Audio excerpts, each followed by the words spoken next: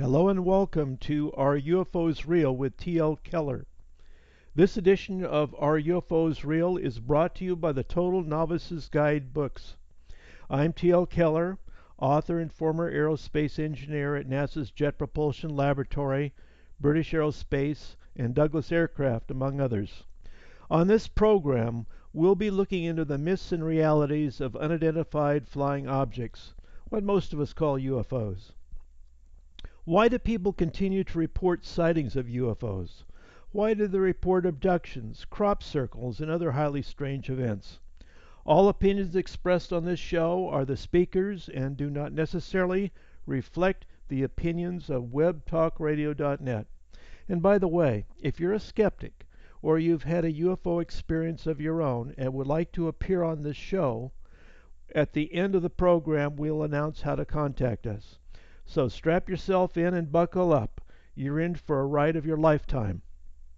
We have a great show for you today with our guest, Michael Schratt. Michael Schratt is a military aerospace historian and is also a private pilot. He is formerly a writer and a graphic illustrator for Open Minds magazine.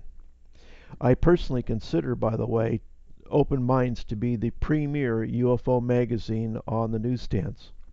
Michael has lectured all over the country on the subject of top secret aircraft and was a guest speaker in 2007 at the world's largest air show, the Oshkosh AirVenture. Michael has developed a number of personal contacts, including Air Force pilots, naval personnel, and aerospace engineers who have had a top secret Q security clearance. Now, the Q clearance is commonly known as a Majic clearance. That's M-A-J-I-C. For those of you who have never heard of this, this is the highest security level. And for those of you who are Googling on the internet, Michael's name is spelled S-C-H-R-A-T-T. We have a great show today. First up is Michael Schratt. Hi, Michael. Yeah. Oh, I'm doing very well, thanks. And yourself?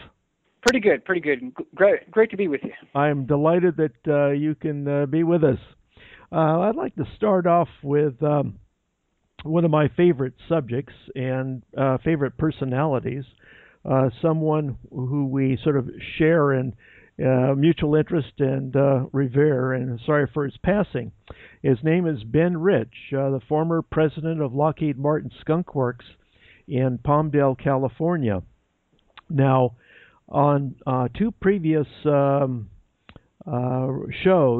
I spoke to Jan Harzan, and then on another show to Dr. Ted Loder, both about Ben Rich.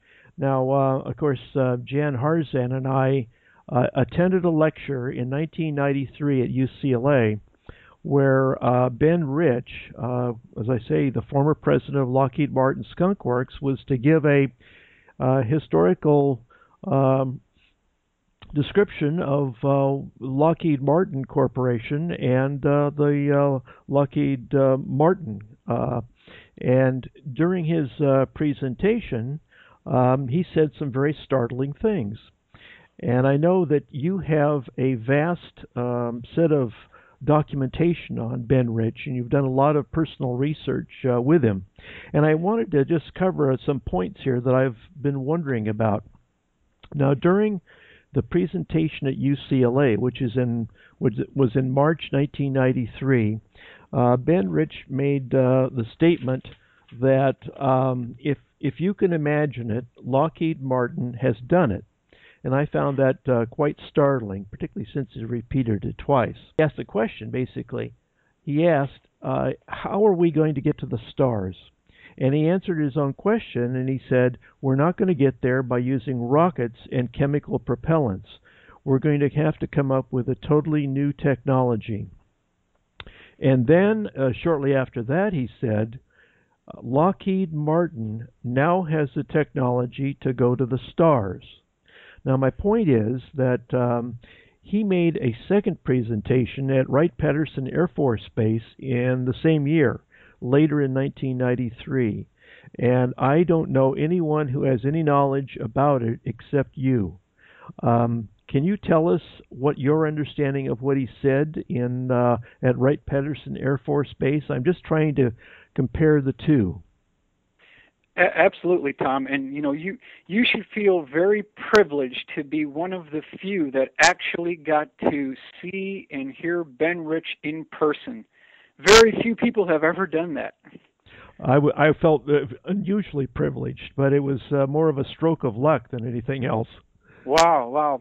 Well, let me start off very quickly, if I may, Tom, to just give you the mindset of what Ben Rich was thinking of this at the time. And as you stated, you're correct. He was the director of the Skunkworks between 1975 and 1991.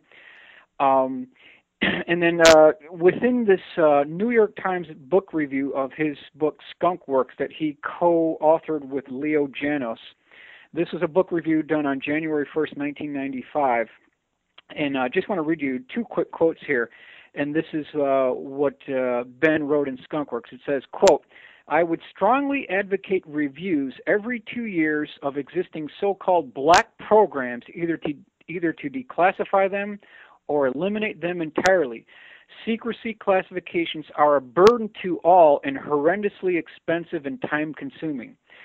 So you can see what Ben Rich is thinking about here. And then he goes on to state, in this review, it says, "Mr. Rich further complains that once a program is classified secret, it takes an act of God to declassify it." This is consistent with what we've heard before, right, Tom? Yes, it is.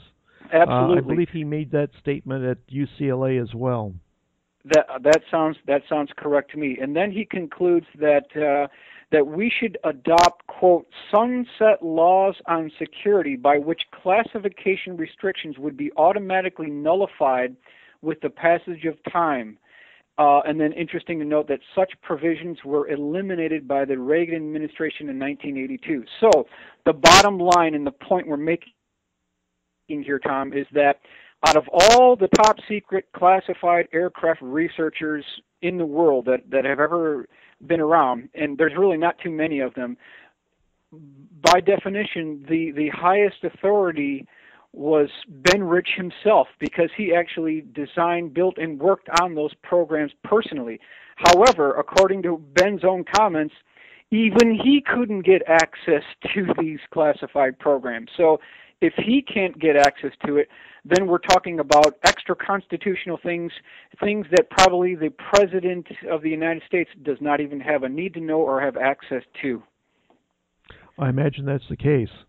When I think back, maybe President Bush #1 is one of the very few presidents to have had detailed knowledge about this program within living memory. My sense is that probably Eisenhower and Truman knew something about it as well. But right. You created a document called "Legacy of Classified Aircraft."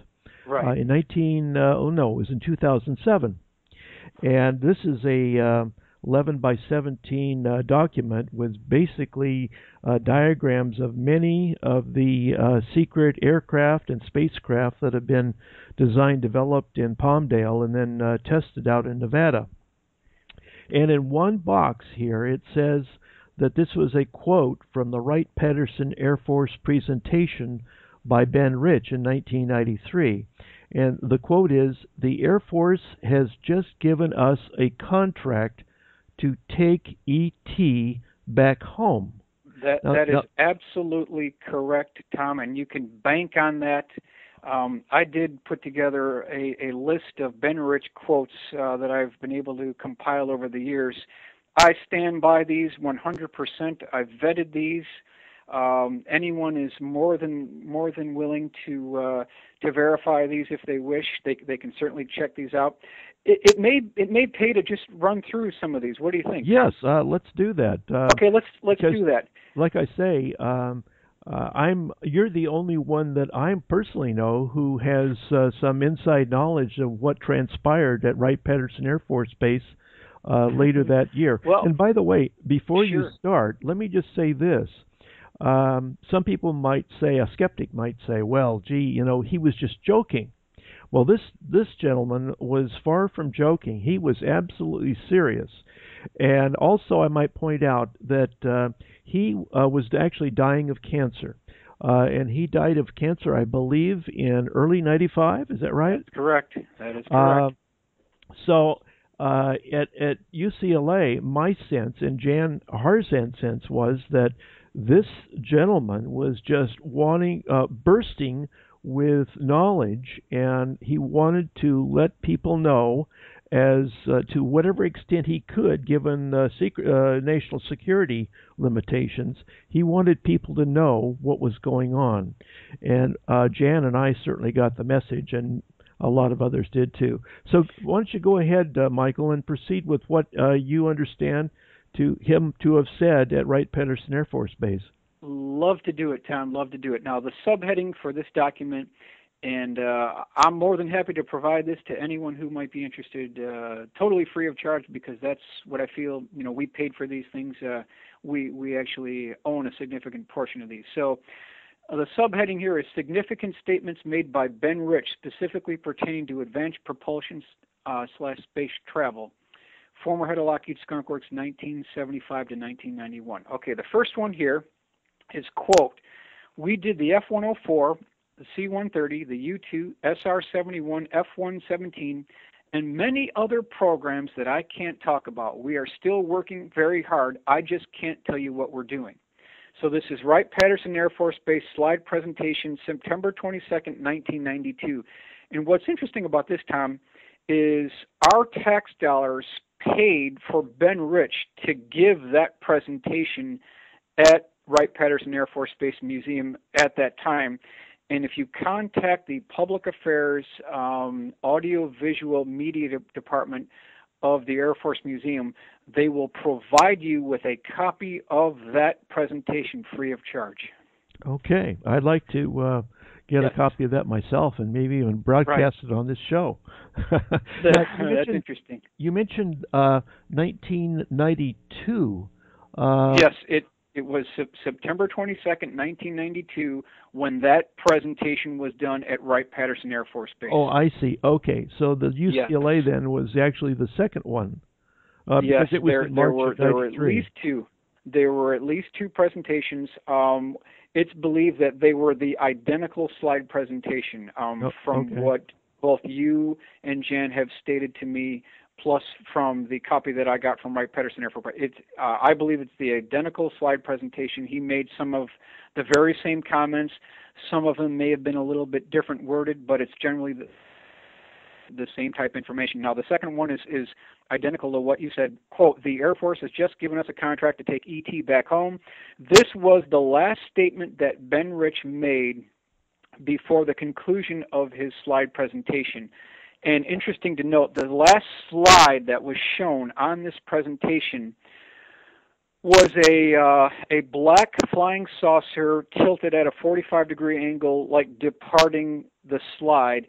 And he just popped this statement out of kind of nowhere, and people kind of joked at it, thinking that this was just a funny way to end the presentation. I wonder, Tom, if there was more to it. It seems like there might have been an encrypted symbolic message indicating that yes, Lockheed Skunkworks has made a propulsion system breakthrough through multiple billions of dollars of military industrial complex black budget funding. They were able to make that breakthrough. So I think there may have been more to that statement than meets the eye. Oh, I agree. My recollection at UCLA was that when he showed this artist drawing, after that he said, "And who knows what Lockheed-Martin will be working on next." Yeah. So it was pretty clear. And then, of course, my friend Jan Harzan was able to catch up with Ben Rich as he was going through the exit door, and he said, Jan Harzan asked Ben Rich, "How do UFOs work?" And then Ben Rich said, "Well, how does ESP work?" And then Jan came back sort of stumbling, and he said, "Everything in the universe is connected. That's how ESP works." And then Ben Rich said, "That's how UFOs work." So, Okay. that's something that probably, I'm sure, obviously didn't happen at Wright-Patterson. What else did Ben Rich say at Sure. Wright-Patterson? I want to fire off the next three relatively quickly because they're all part of the same quantity of topics here.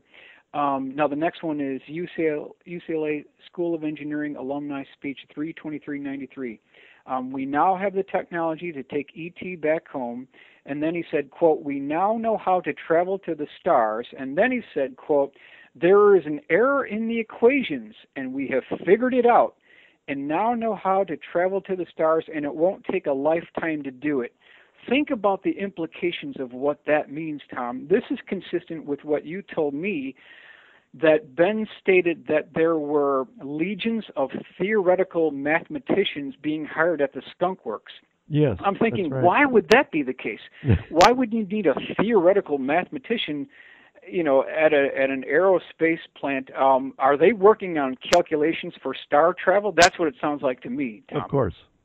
Yes. That was the interpretation that both Jan and I had, and obviously you have the same Correct. interpretation.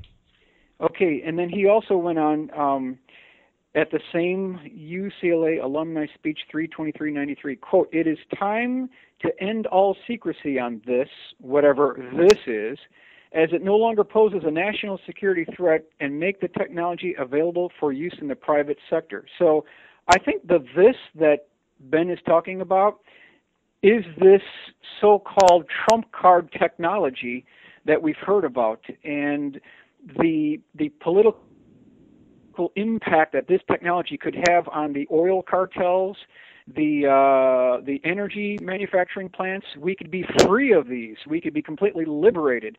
And Ben Rich knew that could take the place if they could get it to trickle down to the private sector. Yes. Now, absolutely. Now this is sort of an inside terminology, is it not? Trump card. What did you said? You said trump card technologies. Yeah, what trump card exactly? technologies are technologies that change the way that generals feel about fighting a war. It's a completely revolutionary type technology that gives you a quantum leap over your enemy. For instance, sea-launched ballistic missiles, stealth technology, low observable technology, the atomic bomb. These are trump card technologies. But specifically what we're talking about here is the things that were designed and built and test flown at the Skunkworks in Burbank, and then later on at the remote test site in Nevada. Those type technologies would give a general, a much more power projection technology, and they could definitely have a quantum leap over any enemy. Absolutely. Yes. Absolutely. I don't know if you've seen this video. It's Jim Goodall. Yes. It's if you go to the internet and just input Ben Rich, there is a short video recording of Jim Goodall that's presented. And Jim was apparently a very good friend of Ben Rich, and my guess is he probably saw him during the last few days of his life. But Jim Goodall goes on to say that Ben Rich told him that there were things out in the desert that were 50 years beyond anything that Jim Goodall could imagine. Have you seen that video? I have seen that video, and I have spoken to Jim Goodall personally about that. And in fact, here's another interesting point for a listening audience, which I just discovered about a year and a half ago. Ben Rich donated his papers to the Huntington Library in San Marino, California. There are about 15 boxes of original Lockheed Skunkworks documentation, photos, diagrams, drawings, illustrations.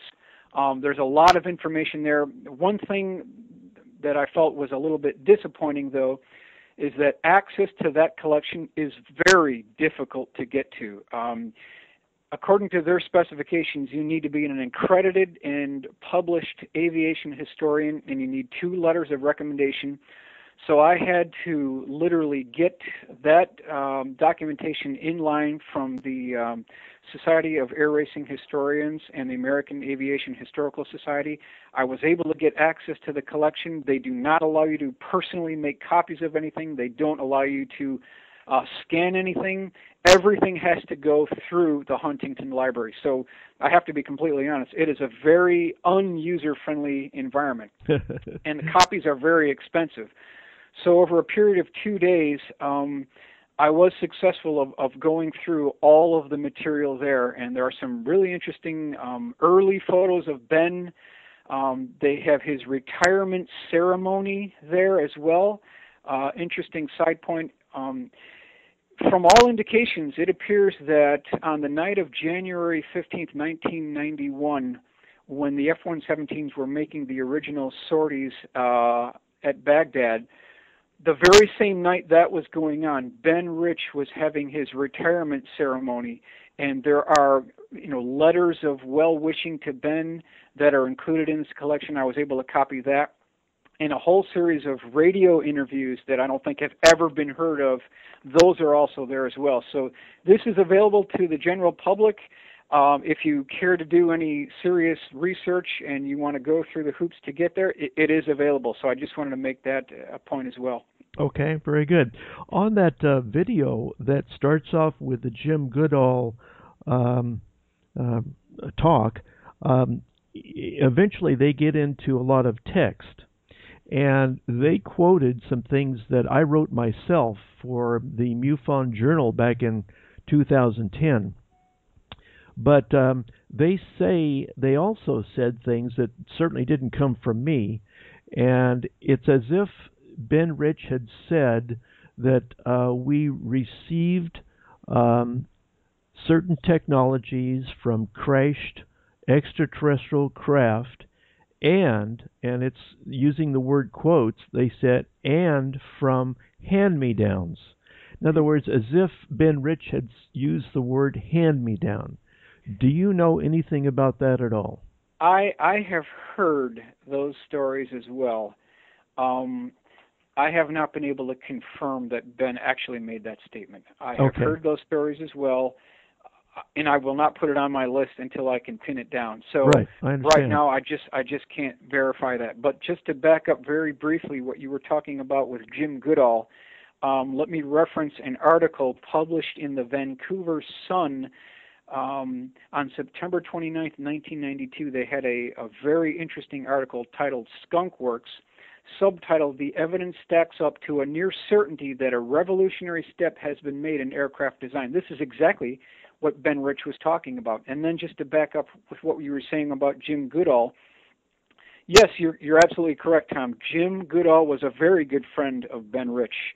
They had met multiple times and kicked around the feasibility of doing a non-holds-barred interview once and for all, where Ben would sit down, just him and Jim Goodall in a room with the videotape rolling, and then essentially Ben would let it all hang out and spill the beans. And it actually was agreed upon. Ben Rich did agree to do this, and Jim wrote a letter to Ben describing this whole thing, and he stated, "Ben, if I don't take the initiative to do this, as in vet these projects out and get your final word on this for some of these programs, who will? Because it's just going to be lost to history." That particular letter is in the collection at the Huntington Library, and this is what Jim Goodall was able to procure from Ben Rich just before he passed away on January 5th, 1995. Now, the interview never took place, but Jim was successful in getting a last phone call into the hospital to Ben Rich before he passed away. Now, this is what Ben Rich told Jim Goodall. Says, quote, "Jim, we have things out in the desert that are 50 years beyond what you could possibly comprehend. If you've seen it on Star Wars or Star Trek, we've been there, done that, or decided it wasn't worth the effort." Yeah. So there you go right there. I mean, you're talking about the highest authority, practically one of the highest authorities within military classified, unacknowledged special access programs, talking about technologies that are 50 years beyond what we can even dream of, I think it's a done deal. We've done it. They have made the breakthrough. They have made the quantum leap. Anything that you see out at your public Air Force displays or air shows, we're talking about F-117, B-2, F-22. It's dinosaur technology. Yes, of course it is. They're so far advanced that you can't even dream of it. Right. Michael, I'd like you to stand by. Our conversation continues in a moment. T.L. Keller's Are UFOs Real? Is brought to you by the Total Novices Guidebooks. Would you like to know more about UFOs but are afraid to ask? Why do so many people still report UFO sightings? Why are they even here? A new book, The Total Novice's Guide to UFOs, introduces the reader to the world of unidentified flying objects. You may have accepted the stories of weather balloons, hoaxes, and optical illusions as the explanation of the UFO phenomenon, but just take a look at The Total Novice's Guide to UFOs and your worldview will change. This large format book is printed in full color with more than 500 pages of fascinating reports of UFO crashes, ET abductions, crop circles, and UFO-related stories, including the testimonies of 10 military officers who experienced UFO events and extraterrestrial beings. The Total Novice's Guide to UFOs also explains why they are here and who pilots them. The Total Novice's Guide to UFOs is jam-packed with stories and reports from well-known UFO researchers such as Linda Moulton Howe, Timothy Good, Stephen Greer, Travis Walton, NASA astronauts Edgar Mitchell and Gordon Cooper. The Total Novice's Guide to UFOs is available on the internet from thetotalnovicesguide.com, amazon.com, or from your local bookseller. Okay, and now we're back with Michael Schratt. Of course, if you read into what he said and do the kind of research that you've done, you come to the conclusion that they have been building these anti-gravity technology devices for over 60 years or so. And speaking as an aerospace engineer, a former aerospace engineer, I can tell you that engineers, given the time and given the money, will not simply develop a technology and put it up on the shelf. They'll want to use it. And so, to me, the only thing that makes sense is that 19 years ago or more, we had this technology and it worked and it had been perfected. And my sense is they must have used it. I'm sure they did. Yeah. Some folks who claim to have seen what was called the ARV, the Alien Reproduction Vehicle, or sometimes called the Flux Liner. These folks who have seen it in operation claim that it was fairly beat up, as if it had been used rather extensively. And this one was about 25 feet in diameter. And in fact, it is on your document here, Legacy of Classified Aircraft, as an ARV, the Flux Liner. Now, this was built supposedly or allegedly by Boeing and McDonnell Douglas. Is that correct? Well, let me, if I may, Tom, just finish up with two final quotes from Ben. Okay. And we can certainly jump onto the thing here. Now, next one comes from Stuart F. Brown, who is another very good aviation researcher. He was a friend of Ben Rich as well. This is published in Popular Science, October 1994, so I want to document where I'm getting this information. I'm just not pulling it out. Here it says, this has been, quote, "We have some new things. We are not stagnating. What we are doing is updating ourselves without advertising. There are some new programs, and there are certain things, some of them 20 or 30 years old, that are still breakthroughs and appropriate to keep quiet about. Other people don't have them yet," end quote. So there's another one of these comments. Some of these things are 20 to 30 years old, and yet they're still breakthroughs. So again, these technologies have not been allowed to be trickled down to the commercial industry for the benefit of the common person. The next one, AIAA lecture, Atlanta, Georgia, September 7th, 1988. Ben Rich, quote, "I wish I could tell you about the projects we are currently working on. They are both fascinating and fantastic. They call for technologies once only dreamed of by science fiction writers.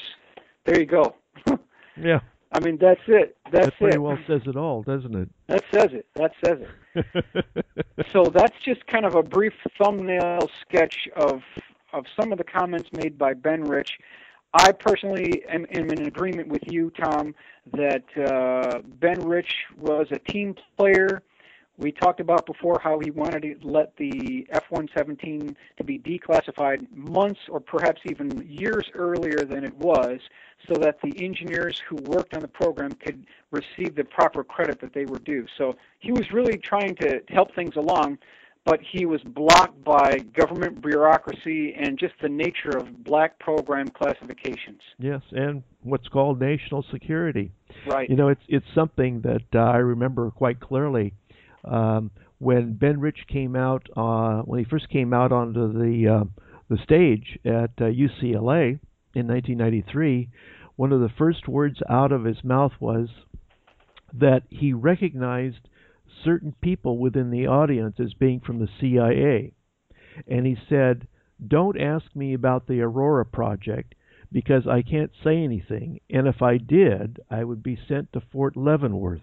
Yes. So, you know, he was quite serious about this, and so there were some things that he could say and a lot that he couldn't say, but he said enough for the message to get through to a lot of people.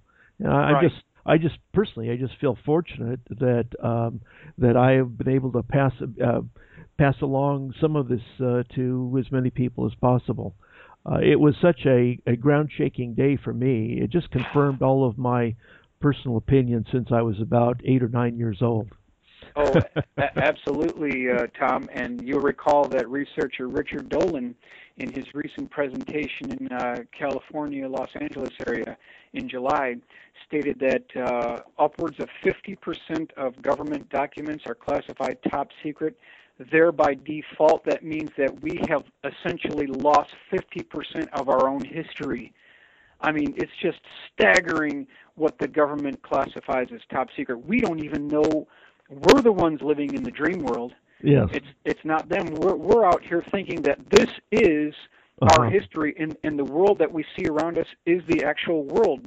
Right. In point of fact, that's not correct. The people who work on these USAP programs, they're living in the actual world. We're the ones that are mistaken, thinking that this is all we've got, you know. Yes, but they've got things that are so far beyond, you know. Yes, and think, Michael, about what we're all, and when I say all, I mean all of mankind, is missing in not having some of this technology brought forward so that everyone in the world could benefit from it. It's a sad state of affairs. It is a sad state of affairs. I mean, just like taking a commercial airliner from New York City to Los Angeles, you know, you're just chugging along in a 747, maybe 500 miles an hour. It's just going to take you hours to get across the country. Now, if we're to believe what Ben states, we could probably get there in minutes, you know, just a matter of a few minutes. Right. And that technology, it's unknown whether it will ever be declassified within the foreseeable future. It doesn't appear that it will be the case because a lot of these technologies are no longer classified, but they're proprietary, which makes them independent and exempt from Freedom of Information Act requests. Yes, very much so. You know, Michael, I'm unfortunately going to have to wind up this show today. Sure. But I would like to have you back on a future show, and I'd like to talk about the S4 facility, which is about 10 to 12 miles south of Area 51 in Nevada. We have a lot to talk about on that one, too. Love to do it. Okay. Thanks again, Michael, for being with us today. Thanks, Tom. All right. Bye now. Take care. Bye. Well, as you can see, Michael Schratt and I are in complete agreement on the following issues. Number one, there are actually two parallel American space programs, the White Space Program and the Black Space Program. The White Space Program is the former Space Shuttle, the International Space Station, and the Mars rovers. The Black Space Program is exactly what we've been talking about today. The U.S. military recovered crashed extraterrestrial craft and were also given what Ben Rich referred to as hand-me-downs.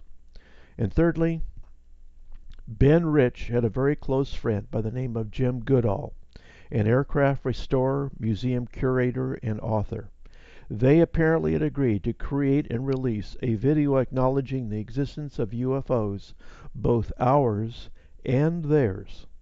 Ben Rich died of cancer in early 1995 before it could be recorded. Well, that winds up our show for today. Are you a skeptic or have you had your own UFO experience? For those of you who would like to appear on Are UFOs Real, please contact us at tkeller@dc.rr.com. Thanks for tuning in and staying tuned. We hope this and future shows will truly be mind-opening.